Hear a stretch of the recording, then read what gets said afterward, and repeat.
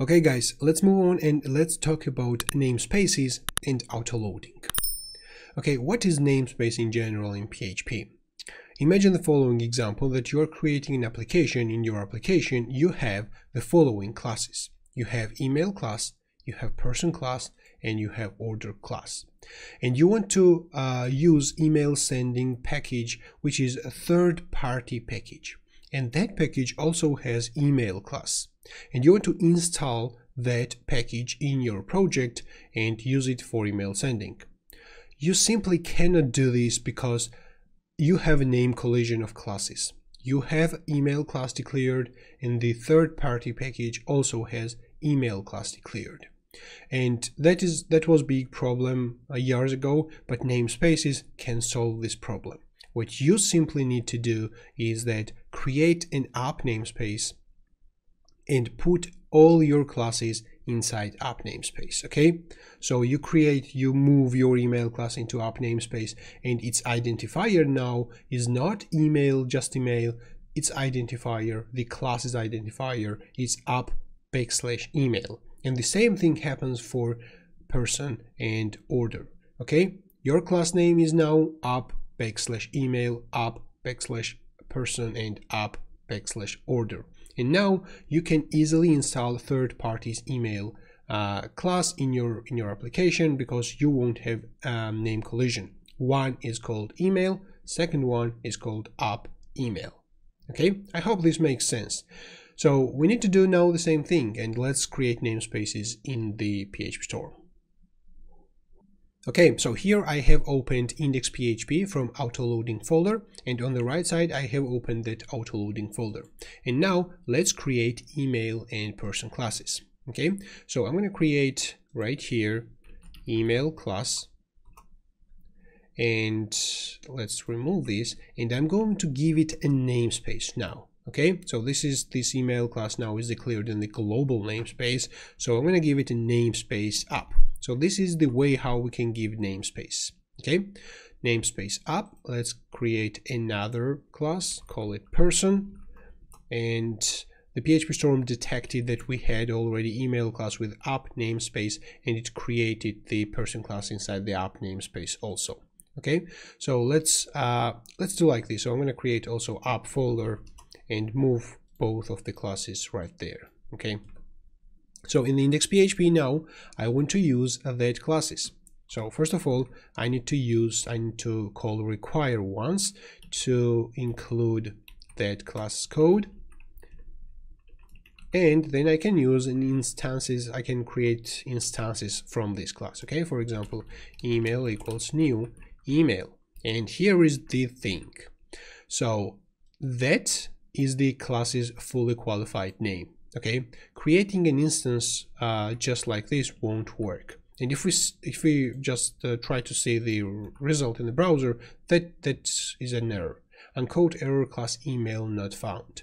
Okay, that's because now the class name is app email, and whenever we want to use that class, we need to use with app email. Okay, so that's the rule what you need to remember. And here that first / is kind of optional. Okay, so again, this topic is explained really well in my object-oriented PHP playlist, so definitely check out the playlist. There are some scenarios about namespaces, and I have like a full 30 minutes video I think about namespaces, and definitely check out, and you can find the link as always in the video description. Okay, so this is the one way how we can create an instance of the email class. And let's, by the way, print something in the constructor to make sure that it's creating an instance. Okay, so echo email class.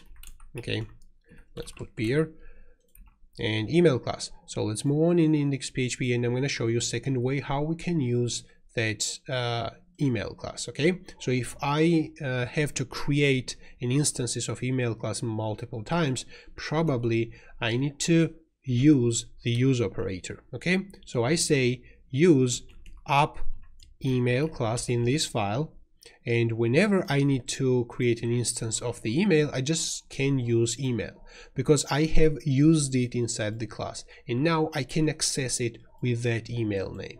Okay, so I'm going to save this, refresh the browser, and I see email class 3 times.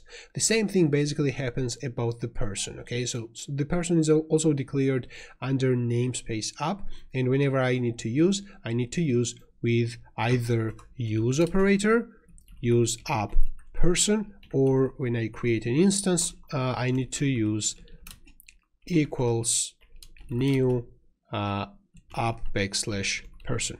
Either one of these, either this way or that way. Okay, so now imagine this scenario that your application has multiple classes, not just 2 but 10, 20, maybe 100 if your application gets large.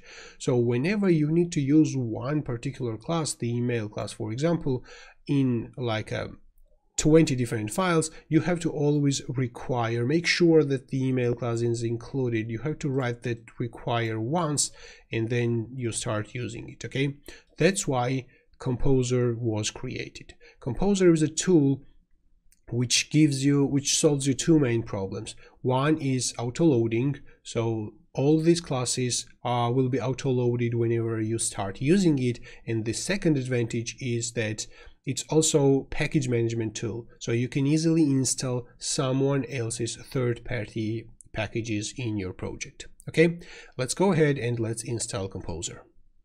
Okay, so here is my new installed Windows, and I'm gonna type there Composer and go to the download. You can click on the Composer's main page and then go to the download, and in download section you will see that Composer Setup Exe. Okay, so let's click that. It will download that Composer Setup Exe. And before we install, let me show you that it's not installed and how it actually works. Okay, so we need to open CMD and type there Composer. Okay, so Composer is not recognized as an internal or external command, okay, because we don't have it installed. Now let's start installing that package.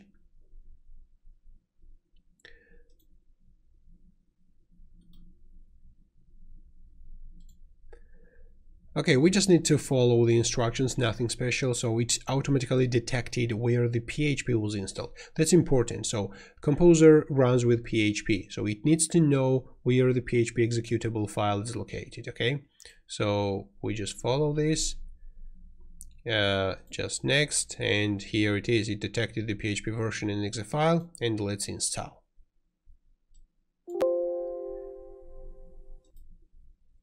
Okay, so it was actually installed, and let's open CMD once again and type there Composer. And here we go. It gave us some kind of output, and these are the commands that the Composer supports. Of course, I'm not going to cover all of them. We're going to simply see a couple of them in our project. Okay, so let's get back to our PHP Storm and use that Composer command which we have already installed. Okay, so since we have successfully installed Composer, we need to navigate to the project folder and create a Composer JSON right here. Okay, so here is my Autoloading folder, and I'm gonna create Composer JSON right here. I will explain what is Composer JSON in a second. Okay, so let's open that place. So I'm gonna copy that file path and navigate right there. Okay, so we are in Autoloading area. So I'm going to run right here Composer init. That will ask me a couple of questions. What's the package name? I'm going to hit enter on all of this. What's the package description? Who is the author, minimum stability, and some of the stuff. And I'm going to hit enter on all of these, and that will give me Composer JSON right here. That Composer JSON is the configuration file for your application, for your project. Okay, so we give some, whenever we create Composer JSON, we need to give some unique name of our package if we are going to publish that package and make it available for others. Okay, so here is the my name, which I'm not going to publish it. Here are some other information, but that also Composer will also give us possibility to enable autoloading. Okay, so here we need to write autoload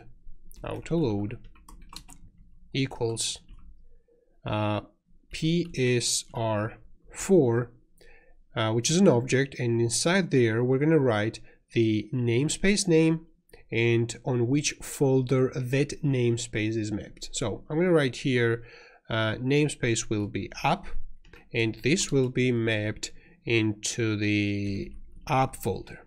Okay, so under app folder, all of the classes will be under app namespace. Okay, let's save this and go to the terminal. We need the terminal and we need to run composer update. Okay, so that will need to update some autoloading files.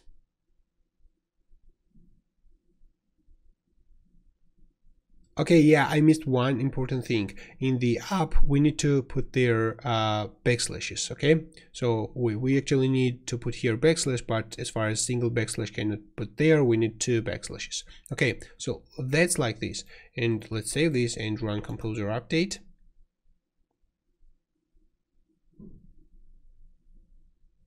Okay, generating autoload files. That's cool. Let's have a look.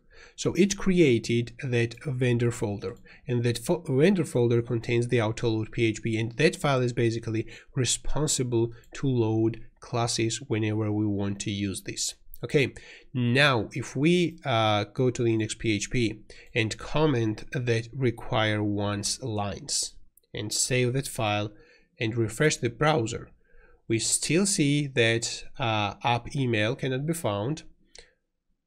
And that happens because we need to simply require just one file, and that one file will be vendor autoload PHP. Okay, so that autoload PHP is responsible to include all other classes what we're going to use. Even if there are hundreds or thousands of classes, that autoload PHP will handle all of them and require. But we need to require that autoload PHP. And let's save this and see the result in the browser, and here we go. We don't need that require once anymore. We can create as many classes as we want in the app folder, and then we can just use them with either use operator like this, or we can just write app person just like this. Okay, so that's all about autoloading. What you need to know, again, check out my full playlist about object-oriented PHP. You can find the link in the video description or in the top right corner of the screen. And that's all about autoloading. Composer is the tool which is used in every modern PHP framework or CMS. So because, as I said, it fixes 2 main problems. One is autoloading, that we don't have to write require or require once 100 times if we have 100 calls in our application. And second one is that it also fixes the dependency management problem, okay, which we haven't mentioned yet. Let's imagine the case that now we want to install the third-party package in our autoloading folder. Okay, there should be a way for this. Let's go to the packagist.org, which is the file where PHP packages are registered. Let's go to the browse, and here we see like a couple of packages. Here we see new packages, and there will be some popular ones. For example, Monologue. I want to install that Monologue. That's basically a package which handles the sending log text into like files or sockets or in any other places. Okay, so and here is the installation guide. So we need to install it with Composer. Okay, so we have seen one command of the Composer, which is called composer init, and that created that Composer JSON. Now we need to run composer require monologue. Okay, and let's open CMD. Here it is, and let's run composer.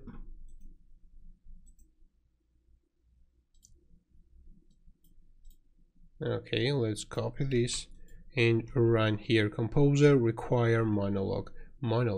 That will install that will download and install that package in the project, in the vendor folder actually, and it will also handle all kind of dependencies that particular package has.